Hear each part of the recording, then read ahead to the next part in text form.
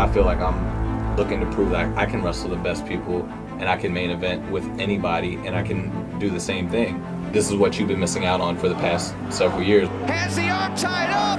No! Swerve stop. Here he's gonna go. Nowhere. Teamed around the chair. Strickland to the top. Swerve stop. VP. Swerve stop all the way. Nails it to the top. Swerve stop inside Washington. This is not the last time you're going to see Swerve and Defy, though. I can honestly say that. I'm going to miss this so much.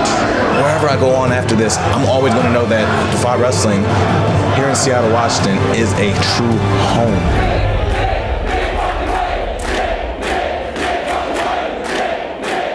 Ever since I first came out of the Defy curtain, it was immediately open arms. When I walk out of the curtain at Defy, I feel everyone's reaction go straight to the heart. It's crazy. It's like love that you've never felt before. Weight off the second rope with the leaping cutter. Pulls in and out. Growing up, seeing like the wrestling school and seeing students train 3 times a week, how could you not fall in love with it? The son of the late, great Buddy Wayne. There's no doubt about it that Nick Wayne is already the favorite son in many ways of the Defiance. I know the end goal to all this hard work is going to be AEW.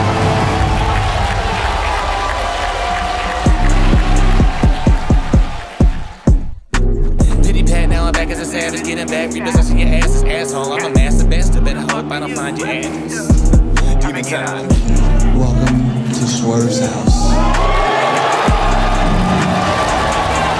Since the last time we saw Swerve, he seems maybe a little more jaded. He's not the wide-eyed young kid with everything in front of him anymore. He is certainly much more aggressive since the last time we saw him here. And now Wayne going high risk.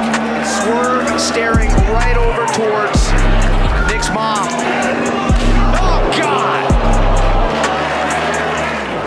What? Wayne to the top! Oh! Wayne hits the cutter! You're gonna get better, but every time you come back here and you face me, you're gonna lose. And by the time you turn 18 and you show up on TV, I'll be waiting for you. Anybody that wasn't getting opportunities, they got in the ring with Swerve, and I made them somebody.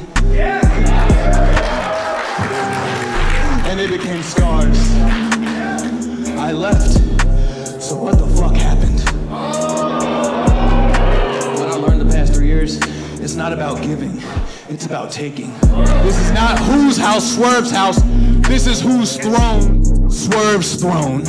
You told me that we're gonna do this dance again and again. The same outcome every time, and it's that you beat me. This is your second chance to prove me wrong and earn it, Nick. But I'm not the same wrestler I was a year ago. I don't have the same mindset I had a year ago. I want an opportunity at this. Say less.